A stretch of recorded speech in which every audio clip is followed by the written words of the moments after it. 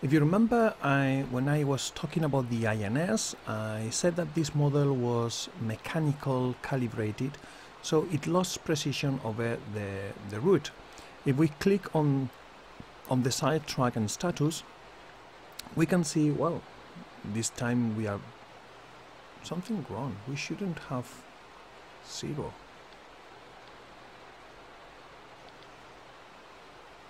It's pretty strange.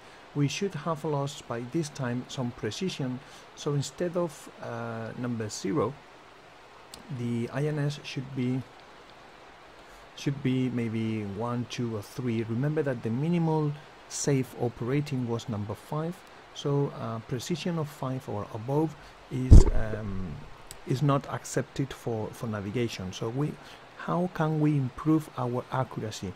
Well, the thing is, we've got to tune a VOR, and then tuning that VOR, we can comparing the distance comparing the distance, the real distance to that VOR. Of course, it needs to be equipped with the DME system, with a distance measurement equipment. Then Concorde compares, the navigation system compares the real distance with the estimated distance according to the coordinates in the system. But now the problem is that over the Atlantic, of course, there are not any VORs available to tune, so we've got to wait until we reach to the Canada coast in order to be able to do that. We find that the first VOR we are going to find is the VOR of St. John's, and we need to be aware of when we are going to be able to tune this VOR. If we have a look at the distance, remember that in flight simulation we've got more or less a range of about 190 miles. That means that we will be able to tune this VOR very likely between waypoints between waypoints Sierra Mike 40 whiskey and Sierra Mike 50 whiskey. If we have a look at our program, between 40 and 50, that's between more or less when we are reaching waypoint number 2. So that's what interests me. When we are arriving at waypoint number 2 with Sierra Mike 50, I know I'm interested in this waypoint. So because this is waypoint number 2, then I'm going to, in the second INS, wait a moment. In the second INS, I'm going to change the waypoint between 0 and 2 because I'm interested in the distance of 1,263 nautical miles and around 75 minutes. That means that during that time, during 75 minutes, there is really not going to be many things to do in Concorde, except if you have disabled the virtual flight engineer, because in that case you will be needed to be switching the fuel transference from the different tanks in order to keep the center of balance, the center of gravity within balance limits. So as I said, if you are using the virtual flight engineer, you can sit back, relax and enjoy your flight for 75 minutes. Otherwise, well, you can do that. Now, before I actually pause this video and just show you what happens when we arrive at that point, let's prepare some things.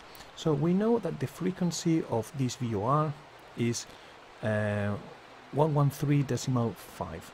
I usually make use of the second of the flight officers. Well, I speaking and remember at the same time is awful. 113.5. My memory is bad on its own, but if I have to think, translate and remember at the same time, that's very hard for me. Okay, so now this frequency is tuned, so as soon as it's available, we are going to see here on the second DME what's the distance to that DME. Now, if we go into our prepared directory, if we get into the SIVA installation folder, we go back to our ADEO folder. If you remember, here we've got the root, but there are, apart from the AWC files, which contains routes, we've also got ADC files.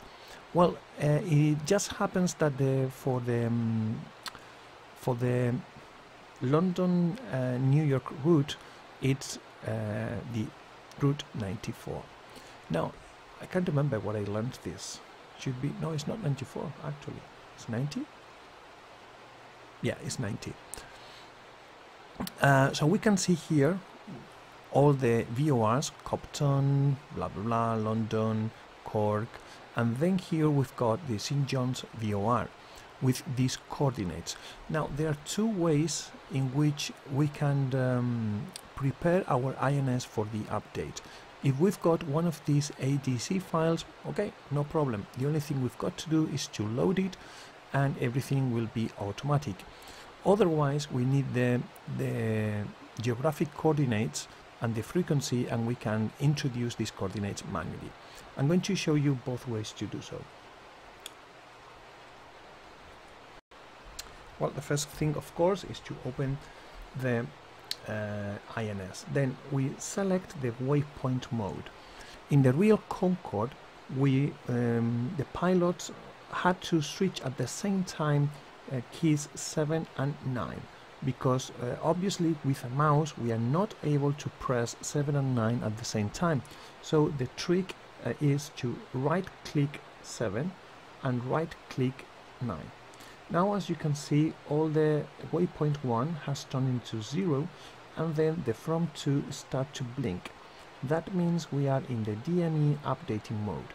Now we can do two things. One, enter manually the coordinates, just as we did the indicated where we were at the beginning of the INS aligning process, or we can load a card.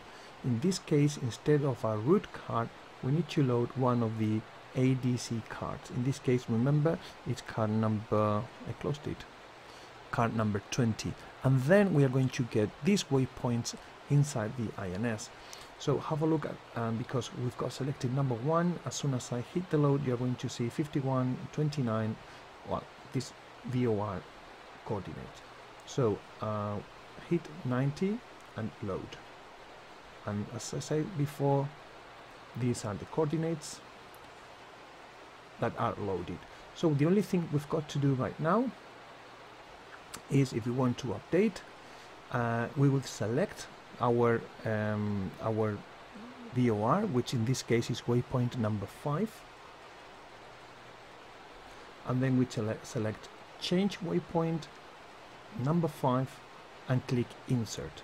And when we reach to that point, I will show you what happens. Right now, of course, we are out of range, so this is not going to do absolutely anything, so we clear. Now, if we want to manually do this, I'm going to go to waypoint number 1, and then the only thing I've got to do is have a look at this coordinates. We can use FlySync Commander also, or any other application. I'm just going to make this smaller. No, anyway, no, it doesn't work anyway. Okay, and I see that the coordinates are north 4729.1, north. I've got a really bad memory, really. 4729.1, 4729.1, 4729.1, insert, and then go for, I'm just going to check, I don't trust myself, here. So 4729.1. Remember that we've got to round up. So if the last one is 07, we round up and use number 1. Next is 5251.1 west. 5251.1. Insert. And check again. 5251.1. Perfect. There we have it. Now, as again, if we wanted to update right now, change waypoint number 1 and insert, but it's not the moment now, so we leave it what it is. Now, well, I'm going to leave it there, and once we get to the updating waypoint, I'll just well, if we want to get out of the waypoint mode, we've got to click twice and then stops blinking, and we recover the normal functionality. Remember that we still have got 67.5 minutes to get to waypoint number 2, more than 1,000 nautical miles, so it will take us. So see you more or less in an hour for me, in just some seconds for you. See you. Okay, as you can see now, the DME2 is active. We are almost at 190 nautical miles, so we can start the DME updating process. What I usually do is I leave the sorry, I still have my voice badly. I'm really sorry about this. The INS1, I leave it for the navigation, and then I use INS2 for the DME update. So we open the INS. If you remember, we set waypoint and right click number 7 and number 9, and we enter the DME update mode. I'm going to zoom in because we have to pay attention to this red icon over here. Maybe we can see better if we take the look of the flight officer. This is the icon we have to pay attention to. Now, if you remember, we had it was waypoint number 5, but we also added manually to waypoint number 1, so we can use either of them. If you have a look at this address, 4729 is the same, so I'm going to use DME the waypoint number 1. So now we change waypoint number 1, click insert, and now this red light is going to turn orange. That means that we've started the DME, the DME updating process. Now we are updating, improving the navigation precision. I don't know exactly what happened, but because I saved the flight, we have a precision of 0, which is which shouldn't be 0 by now. Actually, maybe at this point of the route should be around 5, 6, or sometimes even 7. So there's definitely something wrong with the loading of my last flight. But this is the process, and this is how we would update the precision of our DME. So the only thing we've got to do now is if you remember, the next waypoint card is waypoint number 7. Between waypoint 7 and waypoint 9, sorry, 7 and 8, we've got to load the card 11. So the only thing we've got to do now, sorry, wait a moment, I'm confused. No, sorry, it's waypoint number 4, sorry. Waypoint number 4, so between waypoints number 4 and number 5, we've got to load the segment, the card number 12. So we've got to wait now. If we have a look how long we've got to, I'm going to click shift number 7. Once again, I can put it in manual, change from waypoint 0 to waypoint 4. We have 400 nautical miles, around 25 minutes. So there's nothing else to do during the next 25 minutes, unless, of course, we are not using the virtual flight engineer, and then we should be having a look at the fuel, but in this tutorial we are going to skip that part. So after 25 minutes I'm going to record again to see how we change the route card. Okay, so see you then. We are now reaching out of the range of the VOR. So usually when this happens, well, usually no, when this happens, the orange light of the DME update is going to go off, because obviously without being in range, the DME update can no longer happen. That usually happens around 190 miles, nautical miles. And then what I do is I reset the mode. I switch off the DME update mode and then switch back to the usual mode I like to have, which is the distance and time to the next waypoint. Remember, we chose waypoint number 4, which is where we have to change our route card. So very soon, any moment now, is going to disappear, the DME, and the orange light is going to go off. There it is. So now, as I said before, what I do is now it's in the DME update mode, still in the DME update. Now it's working again. So we change from waypoint 0, which is our current waypoint, to waypoint number 4, and then we've got 164 nautical miles, which is around 8 minutes. So see you in 8-minute time for me, in just 1 second for you. We are just 1 minute and 18 nautical miles from waypoint 4. Remember that the INS always loads the next waypoint a little bit earlier, depending on how tight is the corner of the waypoint. So any moment now is going to change from waypoint 3 to the leg 3-4 to the leg 4-5. Sorry, 3-4. Just to 4-5 is going to have to change. So we are going to open. Sorry, we are going to open the INS window. Oops, sorry about that. That was an alarm. There it is. We've got the remote active in the 3 INS, so we make sure we load now. We use the mouse wheel to select the card number 12, and then we load this route into the 3 INSs. Now that is going to be the last card we're going to load, because if we check our route plan, next we should change at waypoint number 2. But then this is the beginning of our start, the beginning of our arrival, and because the last part we will be using radio navigation aids, and also I'll talk about this later when we prepare the descent. Yes, we're going to use another waypoint, but it's not included in this list. So for the time being, that is the last waypoint we're going to load, and sorry, we've got to prepare for the descent. Now the next waypoint that interests us is Kenda. According to the tutorial, at Kenda we need to be we need to reference Kenda, but because of one reason.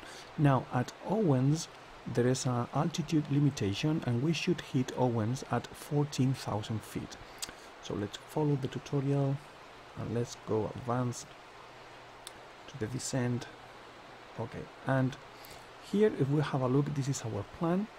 Now we have to decelerate, pass over Kenda, then get over Lind, at Lind, between Lind and waypoint 72 degrees west at waypoint 9. We should reach Mach 1.0, usually more or less around this. Sorry, I can't help but coughing from time to time.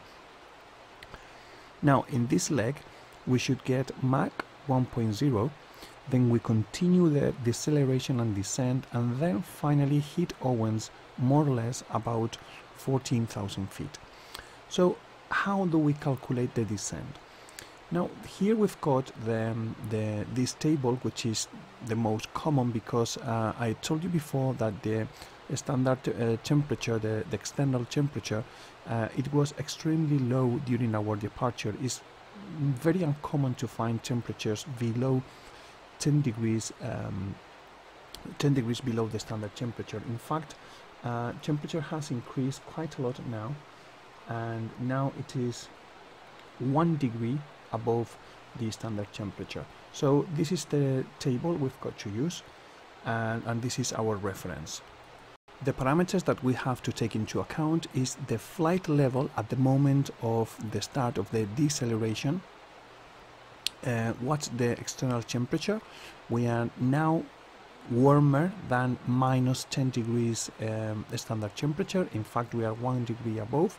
So this is the table we've got to use. If temperature were below those 10 degrees, there's another table further on. Here with temperature colder than is minus 10 degrees, but in this case we'll be using this one. Now, the other parameters that we've got to take into account is if we have a tailwind above 40 knots, between 40 knots and 40 knots headwind, or assuming 0 knot of wind.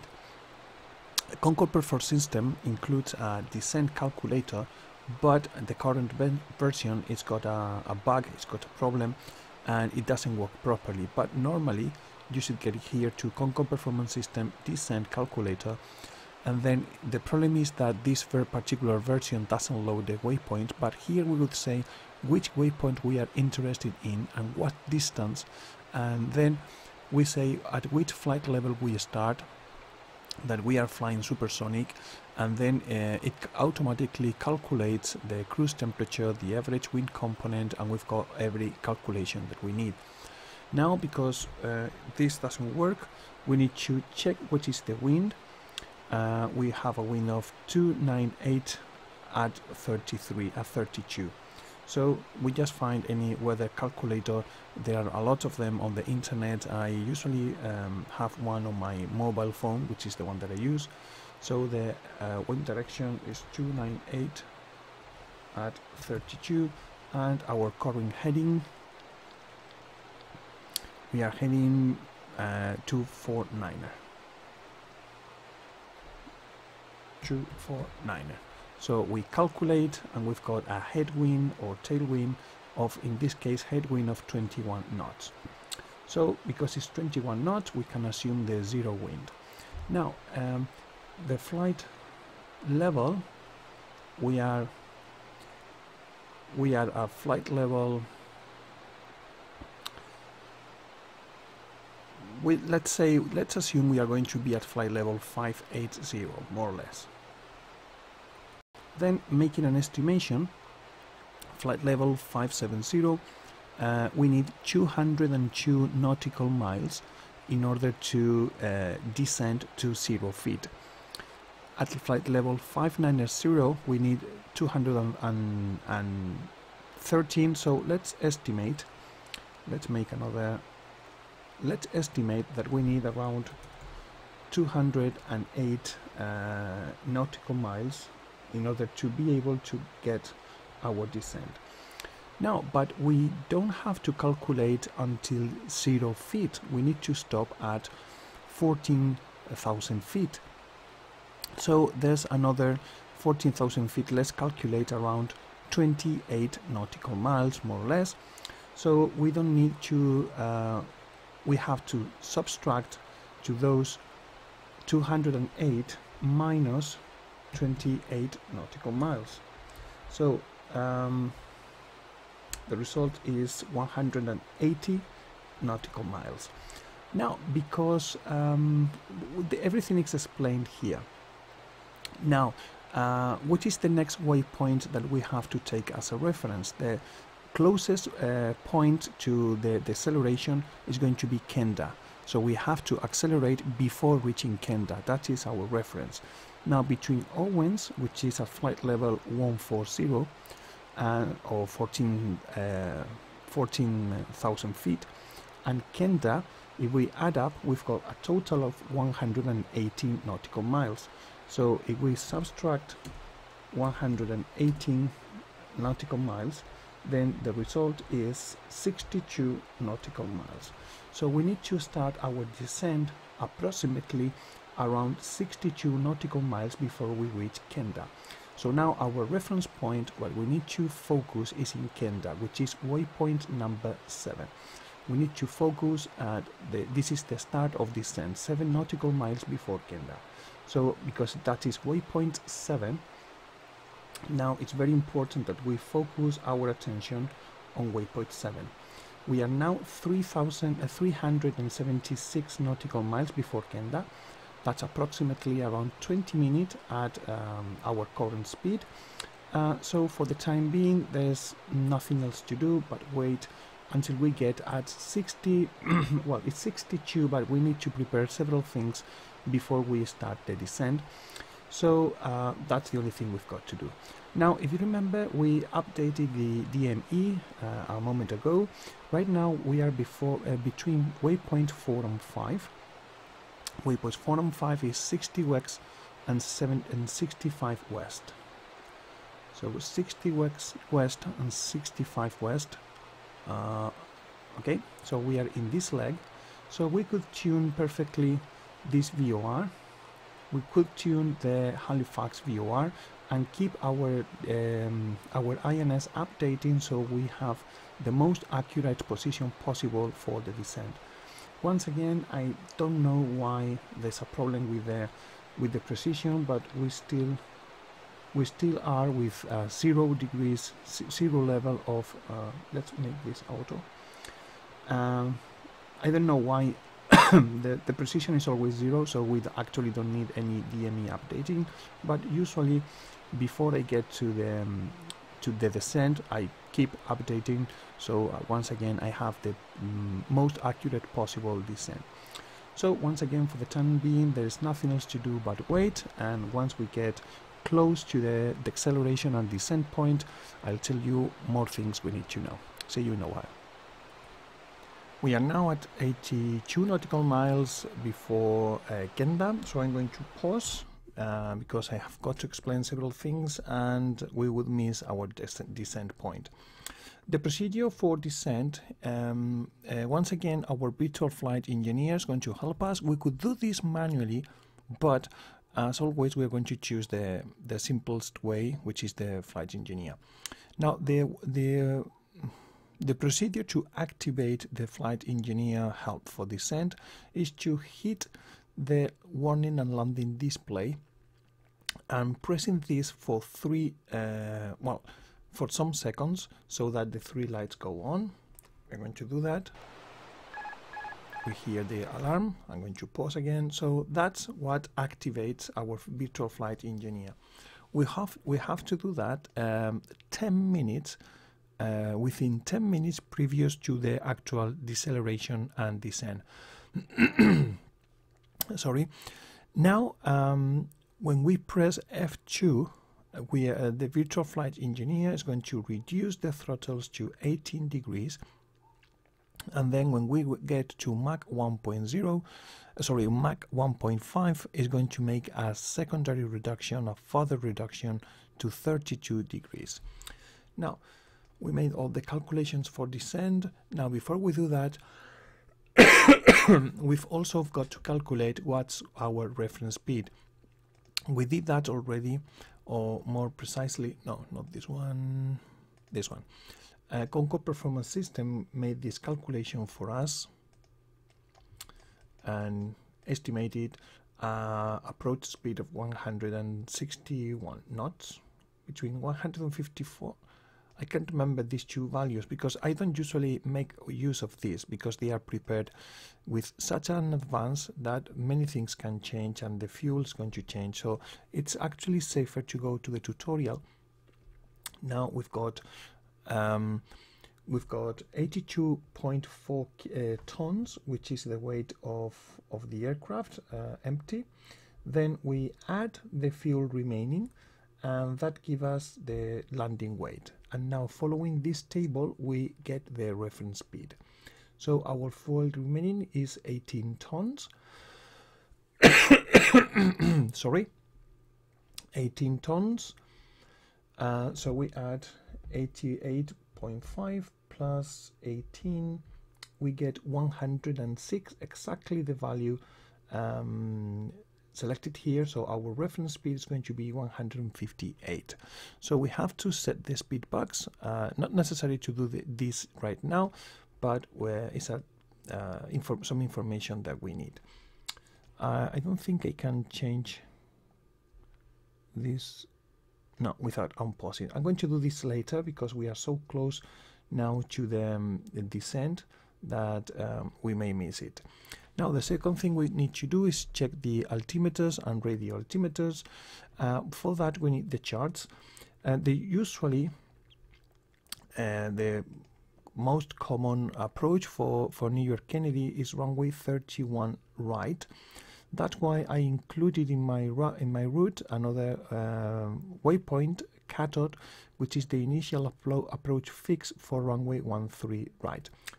Now, next, before we start descent, of course, we need to press altitude hold and switch off auto throttle, and then when reaching the descent point, which we estimated around 62 nautical miles before Kenda, we're going to hit F2 in order to start the deceleration. So I'm going to leave this page at the moment so that we can add the all these values, the bugs and the speed bugs and the altimeters, and let's start the descent. So I repeat, first we activate the alarm, then we'll still 68 nautical miles, but anyway we can just check altitude hold. Now we can just keep the throttle settings, we can release auto throttle, and then we are just waiting for 62 nautical miles, and then you're going to see that the throttle is going to go down. Not all the way through, but to 18, the throttle level angle is going to be 18. So 67, 65,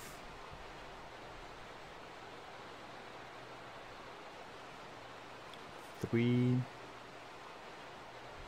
and 2. Let's start our deceleration. You can close this now. As you can see, now we keep the altitude, 0 vertical speed, but of course our speed is going down. We are now below Mach 2.0. Now we need to focus on speed 360 knots to start the real descent. This is just deceleration, but not descent. Remember, our restriction at Owens was 14,000 feet. We are going to go directly all the way down to 14,000 feet, so that's the altitude we're going to select. There we go.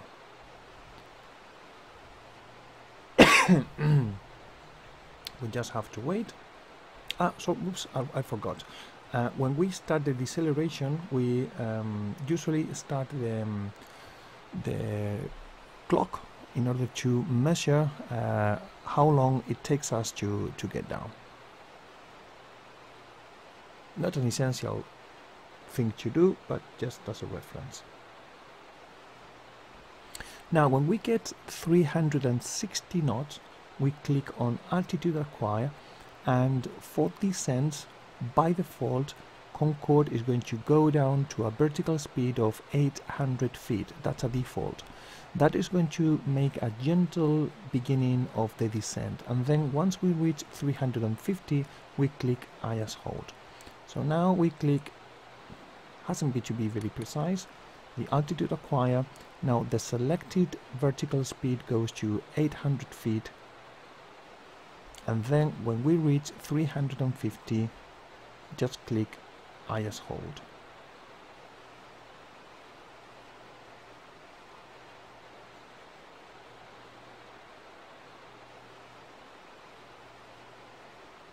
And there we go. So now we instructed the autopilot to keep the 350 knots during all the descent. Now our main thing to notice is going to be Mach 1.5 when the virtual flight engineer is going to further reduct. Now remember, we need to the reference landing speed 158 knots, more or less 158 knots. Remember that now we have to set the decision altitude, well, the airfield elevation 13 feet and the decision altitude 200, because I think it's referring to the another runway, but as we've seen in the charts, our decision altitude is going to be 50 radial. So 50 feet of radial, and the landing altitude is just almost sea level, so our reference bag hasn't got to go very far. Now just check as a reference, our throttle angle lever is going to go down now to 32 degrees once we get Mach 1.5. I'm going to make just a small pause and continue when we get that speed. We are almost there, so you're going to see how the throttles go farther down, and we reduce. Now we are just making a turn. Remember that at supersonic speed the bank angle is pretty limited, so Concorde has to begin the turns quite in advance. Have a look that now, because of this turn, the vertical, our indicated speed has been reduced. Now we increase the vertical speed, the rate of descent, to recover those 350. Next point to focus, which actually is in the checklist, Mach 1.5, check that the virtual flight engineer reduced the throttle lever angle. Now Mach 1.3, remember the intakes, remember that they should, no, the aircraft this side. Remember that the ramps have to go up now. So if we have a look at the ramp position, as soon as we, well, they are reducing already, but when we get to Mach 1.3, they are going to be a much important reduction, and that's the only thing we've got to take care of, to watch for. Now we are between points 7 and 8, but remember that our restriction is Owens at 14,000 feet, which is waypoint number 1. So I'm going to use waypoint number 1 as the reference point, which is 82 miles away. Well, now we cannot take the time as a reference because we are reducing our speed. Obviously this time is not reference. Now as soon as we get to Mach 1.3, the ramps are going to go up to let all the airflow get in the engines, and that's the only thing we've got to check.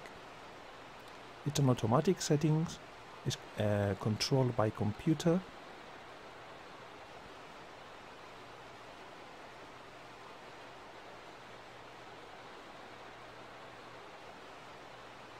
So we can see after Mach 1.3 they go down very quickly. So next stop, Mach 1.0. Before we get there, we are going to have a look at the different reference speeds, which are here. Now for the approach, between 15 to 20 miles, 250, before 12 and 14, 210, but we are not going to set, we've already got the reference speed. Now between 5 and 7 we need VREF plus 15, because our reference speed was 158, plus 15 is going to be plus 72 or 73. The other reference speed is VREF plus 30 with a minimum of 190.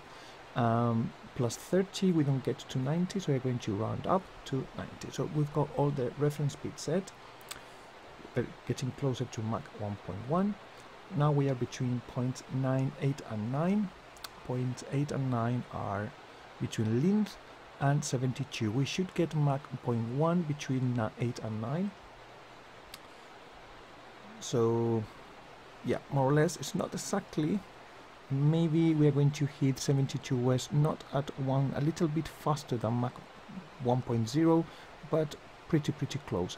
Now this point, remember that we are getting closer to the coast, and we cannot fly at supersonic speed too close to the coast because the sonic boom would be heard, and we've got, of course, noise restrictions for that.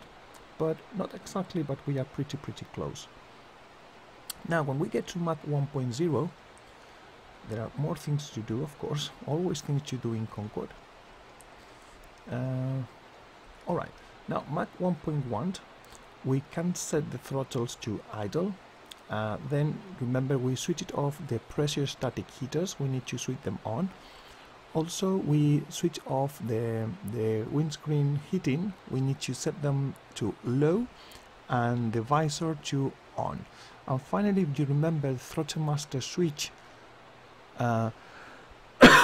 which is the electronic that controls the engine, we first have the settings as I will say it as the main, and now we've got to change to alternate. Now I'm going to pause for a moment just before reaching Mach 1.0. Remember that now the sonic boom, the sonic pressure wave is going to turn our vertical speed indicator somehow crazy, and after that, that means that we're now below Mach 1.0. So any moment now, there it goes. That means we are now subsonic. So now we can put our throttles at idle.